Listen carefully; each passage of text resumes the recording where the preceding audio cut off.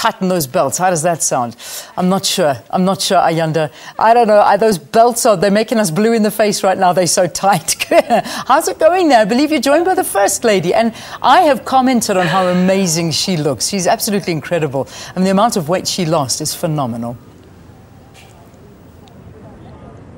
A very good morning to you, Leanne. Yeah, it's a very interesting analogy that you make there about belt tightening. It's very important that this event happens on a Monday. As you know, usually people want to start their diet on a Monday because they feel so remorseful of all the junk food they had over the weekend.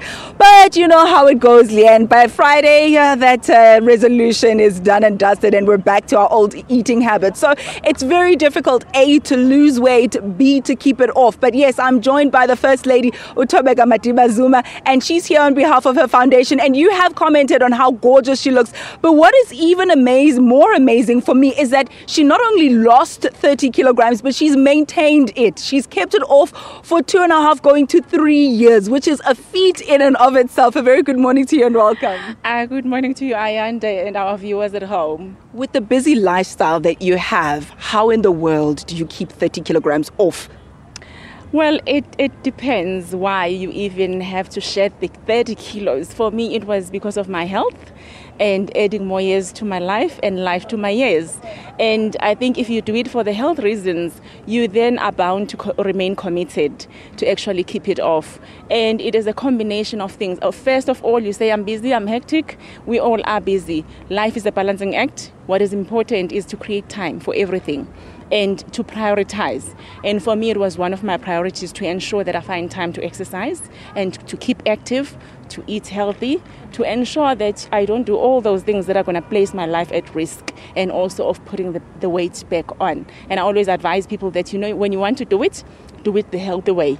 Go to the doctor or the clinic, ask for medical advice as to how to go about losing weight, but also that they profile you medically, because you may have medical conditions that you're not aware of. And once you go to the clinic or you go to the doctor, they'll be able to check you and say, this is the best way to go about losing the weight, and you remain committed. Is it something that ordinary South Africans can do? Say perhaps I'm living in Snake Park in Soweto and I'm thinking, gosh, where do I begin if I want to be healthy?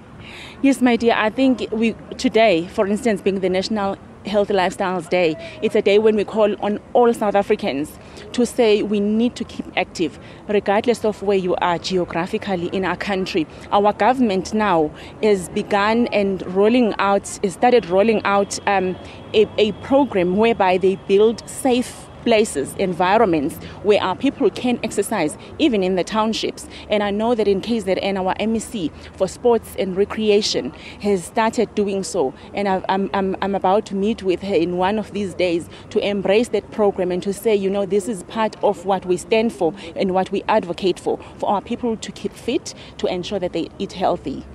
You have taken this beyond the personal. It's not just about you being healthy now. You are calling on business to get involved. You're calling on ordinary society, civil society, government to get involved as far as legislation is concerned. You have made this the focus of your foundation. Tell us a little bit about how you go about raising that awareness and what you plan to do. My plan is, first, is based on the premise that we cannot solve the problem of obesity. It's not the problem of the government. We all, as a collective, need to actually come together, work together as a collective to respond to the challenge posed by obesity, because obesity is now, we're seeing it on children, and we need to do something as a country to ensure that we're actually on the alarming levels now of obesity. So we call on the private sector to say, private sector, you need a healthy workforce. You need a healthy clientele, so you need to play your part as well by giving back, by ensuring that you keep a healthy workforce that exercises, that creates time to exercise and have workshops on how to remain healthy. But also, you know, everywhere in our country, we work very closely with the Department of Health and other departments to say, we want to help you, we want to help the government of the day to ensure that we have responsible citizens, not citizens that are just going to live their lives anyhow and say, I have the government being the custodian of the people. They're going to take take care of me when I need dialysis. We need to strengthen prevention, because prevention is better than cure. And for us, it actually is a financial burden, economic burden in our country if we were to manage these diseases, your cancer, your diabetes, your cardiovascular, and all these diseases are lifestyle diseases. And it's time that we call on our citizens to say, you need to ensure that what you eat, poor diets, are a major contributing factor to these diseases that I've just mentioned. But also go for screening. Ensure that you know where you stand, where your health is concerned, and prioritize it, because we keep on putting it on the last of the list of priorities. Say, I'm going to do my pap smear, and then the year goes by, and before you know it, you are then sick, and it becomes a burden to the state as well. I loved what you said, off air when we were chatting, preparing for this interview, that, even the advertising of your tobacco products, of your alcohol, and the presence of alcohol outlets in universities, perhaps, that we're sending subliminal messages about health in our country. Absolutely, my dear. I couldn't agree with you more. I mean, the conversation we had is something that is in my heart, to say, as a country, we need to stop, reflect, take stock of where we're going as a country. Are we investing in our youth? If we are able to have taverns in the universities, if we have to have misleading advertising. So we call on industry to say, industry, yes, we may advertise, but responsibly. You can't put big billboards in our townships. What does it say as a country? Does it say that we're a drinking nation? What does it say if you glorify smoking, where there's no benefit in smoking? And those are all the things that are placing the lives of our people worst of all the youth. Right now, Ayanda, we've got 2 billion of the youth population in the globe. But what do we do with that youth? Are we reinvesting in ensuring that they stay healthy? They are responsible, people that we invest in to ensure that they take the baton forward, because their struggle is not going to be the same as ours. And the struggle that we are faced with now is not the same as the struggle of the women that marched to the union buildings. So we need to ensure that we, galvanize every effort and every South African to say, be aware. These are the dangers. Advertise industry, but responsibly. We cannot have our people being misled by our marketing messages that we see out there.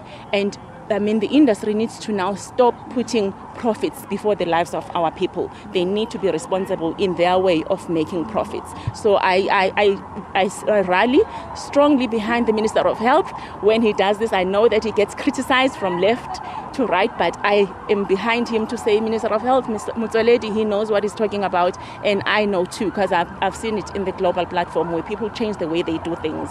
And I can sense the passion with which you speak about these issues. But I want to talk now about the psychosocial effects of a healthy lifestyle. Eating healthy, exercising has got a great mental effect as well. Now, your family has been, I'd imagine, through a lot of stress of late because of the job that your husband is involved in. It has been very tumultuous, I think, for a couple of months now. What role does a healthy lifestyle and being in a good frame of mind for you play in that stress alleviation? It does reduce the stress levels significantly, my dear, because once you eat healthy, you can, your body, your mind, your soul, everything is in balance. And, it just helps you to face, any challenge without really being in a panic mode or anything of that sort. So if you exercise as well, you start your day, feeling lighter than you felt probably when you went to bed the previous evening. So it is very important. If my husband as well, he does exercise because he needs it. It's a very stressful job that he does, and people don't tend to appreciate that. As South Africans, I always say, it's a thankless job, but I appreciate the work that he does, and I respect him as our leader. So with me being in the right frame of mind, I'm able to provide the necessary support that he needs in order for him to fulfill his duties, his executive duties in our country. Thank you so much. It's been such a pleasure chatting to you. First Lady Tobeka Madiba Zuma, just speaking to us about the effects of a healthy lifestyle. And, it's absolutely critical that we do some serious introspection, some serious soul searching when it comes to our general health and well-being as individuals, but also as a society. More of these discussions in just a moment. Stay with us.